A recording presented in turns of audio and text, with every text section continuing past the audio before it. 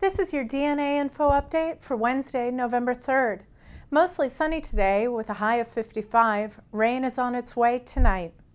In your headlines, residents of Washington Heights woke up to the sound of sirens Wednesday as a basement fire at 90 Fort Washington Avenue sent plumes of smoke into the sky. One resident was taken to the hospital for smoke inhalation. The fire marshal is investigating the cause of the fire.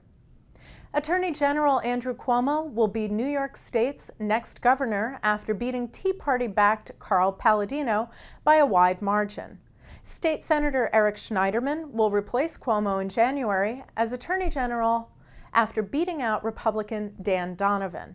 And locally, Democratic Congressmen Charles Rangel, Carolyn Maloney, and Jerry Nadler all easily won re-election in their districts.